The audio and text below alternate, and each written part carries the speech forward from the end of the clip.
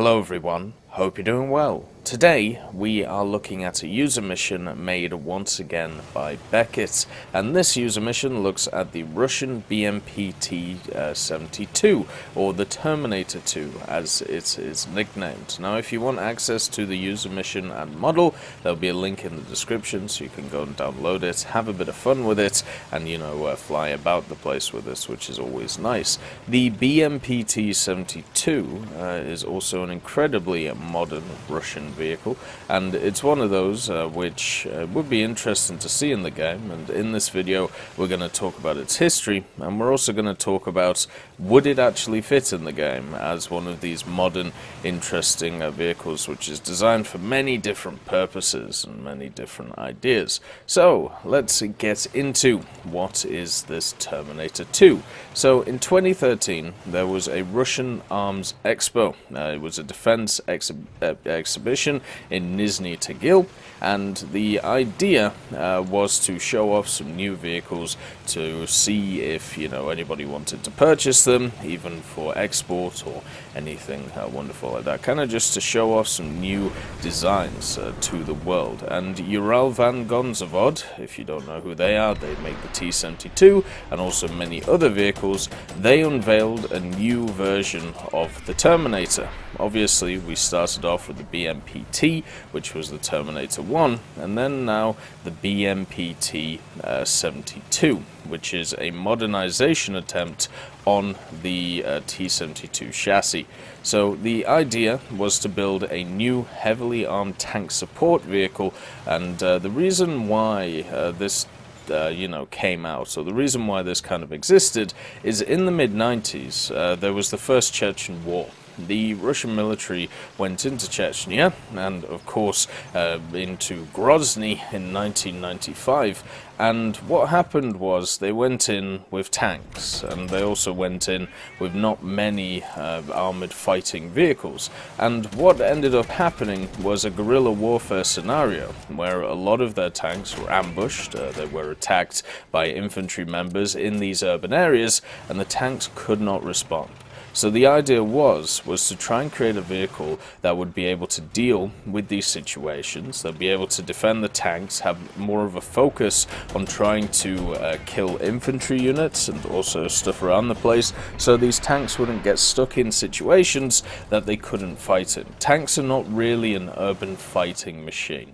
They really struggle in those areas. If you look at even the Iraq War and you talk to a bunch of Abrams commanders, when they had to flush out tanks when it came to fighting, in towns or in cities or just, let's say, urban areas, there is a lot of reports of Abrams commanders saying that they, first of all, weren't, designed for this scenario to do this, and also did not like the scenario either, because of the fact that it's very hard to check everything that's going on, and also, at the same time, the Abrams tank itself is designed more for long range or mobile combat, where it can engage on the move or it can engage from long range, and you can't really do that in an urban environment. You're kind of stuck in place, unfortunately. So the Russians, in the form of Ural van Gonzavod, decided that they wanted to try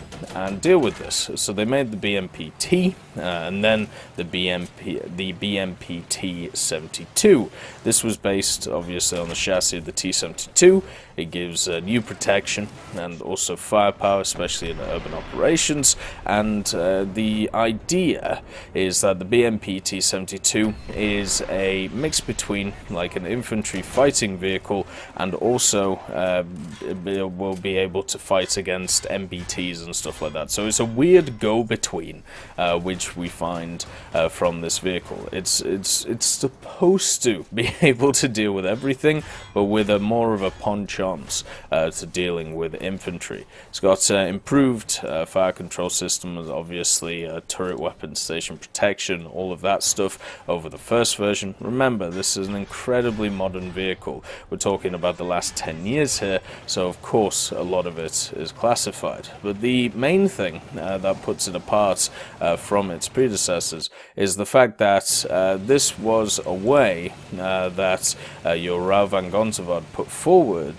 to be able to actually upgrade pre-existing T-72s. Because what you can do is you can take off the turret of a T-72 and you can plop this new turret in. This new turret, of course, being the one that you see on screen right here. And the idea was this meant that many countries which still use the T-72 could just reinvigorate their T-72s with better fire control systems, better armament, and also maybe even better armed packages. So this wasn't just something for the Russian army, it was also for others, to make a more economical option. Instead of just buying very, very expensive MBTs, maybe instead what could happen is you just buy a bunch of these turrets and stick them in pre-existing vehicles. So let's talk about the armament that's on this machine. The main armament is two 30mm automatic guns, the two A42s. It also has a PKTM 7.62mm coaxial, and these 30mm are definitely tuned for killing stuff such as infantry. They're definitely infantry suppression. They have mainly Heffy, APT, also some KE rounds, and some anti-personnel munitions. But just understand, these aren't really tank killing guns. These are much more designed to kill infantry units and also lightly armed vehicles. The tank killing comes in when we have a look at its ATGMs. It has two anti-tank guided missile launcher units. They're mounted on each side of the turret, and the missile which is designed to be fired from this, the 9M1201, it can be equipped with two different types of warheads. So it can either have a hollow charge one or a high explosive concrete piercing, which sounds very fun, doesn't it? And the 30mm carry around 850 rounds for the guns themselves, and 2100 ammunition for the 7.62, so there's a decent amount on board, you know, nothing crazy. And overall, 4 anti-tank guided missiles, the Attacker Ts, which would be incredibly fun. So yeah, it's got a little bit of anti-tank with the form of its ATGMs, and ATGM technology for Russia is kind of through the roof right now.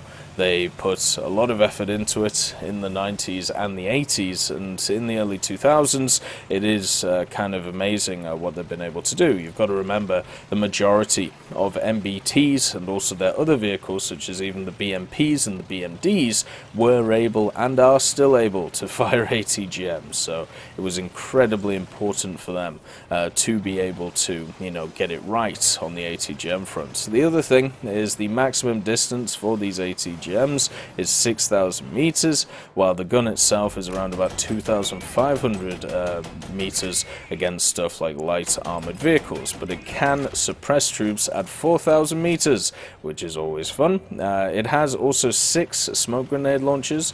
They're mounted on each side of the turret, so you can try and keep yourself alive, and this is of course designed to block laser attacks and all of those wonderful things. If we talk about its protection, it's still a T-72, so you know, you've got the general T-72 armor, but then on top of it, it has a bunch of ERA. It has the first thing that is added though is a bunch of armored slats to the ATGM launchers.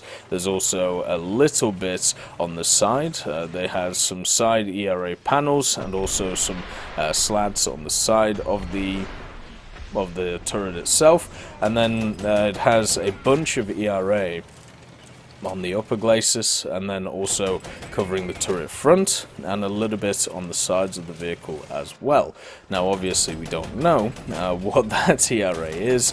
It's supposed to be some form of oblique ERA on the sides of the hull and the turret, and what this protects is a crew of 3. There are 3 members in this, all in the hull. The turret itself does not have any units in it. Instead, it is just an automated turret, all controlled from below, and the gunner and the commander sit at the back, and the driver, of course, at the front of the vehicle. It has there's a panoramic sight. It's mounted on the front of for the tank commander, and the gunner position is equipped, of course, with a 360-degree 60-degree day periscope as well. And also the idea with this extra ERA and also the oblique ERA on the front is to deal with not really tanks, but instead some munitions that you'd find from infantry, so stuff like RPGs and, you know, other stuff such as that. So don't expect a bunch of armor to be able to deal with, you know, other MBTs. Instead, think about, you know, man-held weapons, I think is the best way to put it. Now, obviously, since this vehicle is supposed to be an upgraded T-72, you have the option to also upgrade the engine of pre-existing T-72s. There are two types of engines which are on offer. You've got an 850 horsepower engine, which is of course the original engine that is on stuff like the T-72 nowadays, or a new 1000 horsepower engine. They both are 12-cylinder V-type multi-fuel liquid-cooled diesel engines, but the B92C2 has itself a turbo supercharger, which gives, of course, a lot of power and a lot of efficiency. And this is coupled with a transmission, which has 7 gears going forward, 1 reverse gear, so still the same issues as the normal T-72 has. And this is supposed to go 60 kilometers an hour forward on road, and also have a maximum range of around about 500 kilometers. This BMPT can also be fitted with a bunch of attachments, including stuff like dozer blades, mine flayers, and all of that wonderful stuff. So it's nice to see that is also on board. The other thing as well is, of course, it has all the, or at least has some modern APS system, or automatic oh, I can't remember the name. Anyway, we'll move on. I'll remember the name in a second. It also has access to an automatic fire control system as well, because of course it does. It's a modern vehicle. And the other thing as well is it also has access to pretty much everything you'd want, you know, laser rangefinder, and also access to some systems to try and keep it alive when it comes to all of the, you know, smoke and all of the other systems which are there. APS means active protection. There we go. That's what I was trying to think of. So yeah, it has access to active protection. It is also supposed to have thermals and of course night vision, so those exist as well. And it also has a separate power plant from the engine, so you can power the turret if the engine is turned off. And this means that, you know, you can technically work in what is called silent mode, where you don't have to hear the engine constantly while operating the vehicle, and also it means you just have an auxiliary power supply just in case anything goes wrong.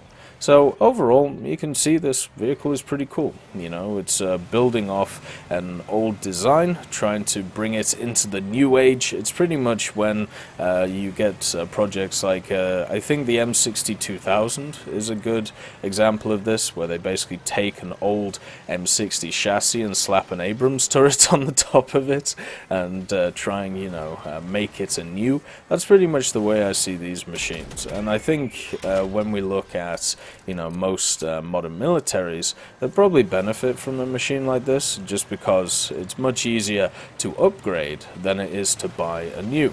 In War Thunder, though, what we get out of this machine is just another system which would be very similar to others we have in game, which, you know, I suppose it would be slightly different, because the way I'm looking at this is I'm kind of comparing this to stuff like the Baglette Panzer, the TAM, you know, these lighter tracked vehicles that are running around at a hell of a rate of knots and being able just to shoot their you know, shoot their ATGMs or shoot their guns at pretty much anything that they find. But we have a bunch of vehicles already like this, just in slightly different forms. The BMPs, you know, the BMP-2 or the BMP-3 is very similar to this, and how I see its playstyle working out. Then we have, you know, other vehicles like at high tiers, the Centauro 120 MGS, which is just getting added.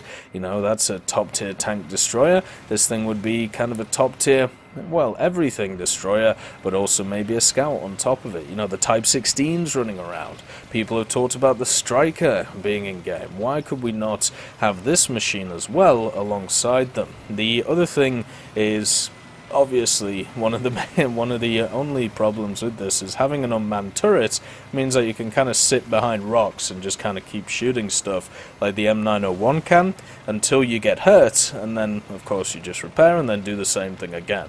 So I'm still very wary of that happening, because I know on a lot of maps the M901 is really annoying to deal with, because you can just sit behind something and just wait for the enemy to push, and then you just shoot them over that. A great example of this is on cargo ports. There are like log piles in certain places for the M901. You can just sit the M901 behind it, and then what you can do is shoot over it. So you technically can't kill that thing unless, you know, it's artillery striked. And I feel like that would be the only problem I would have with the Terminator 2. I'd have to give it some form of hull break when it came to its turrets, otherwise it would be really, really annoying to deal with. But overall, with the push to more modern vehicles that we've seen in the game, I don't see why the BMP-T-72 or even the BMPT should be excluded from this. If we are going to go ultra-modern, or, you know, today, which is pretty much where everything is ending up, why not? Let's see it in game, let's have a bit of fun with it, and let's enjoy it. I hope you all have a wonderful day, and I'll see you next time. I just want to thank Ambrosius McClellan, B. Young, Blackie, Chris Giltnane, Daniel Stanton, Jay Wilt, John Ryman, Martinez, Super Cacti, Trigger Hippie, Eugens Terry, and also Elove Goat and Samuel Slick for supporting the channel.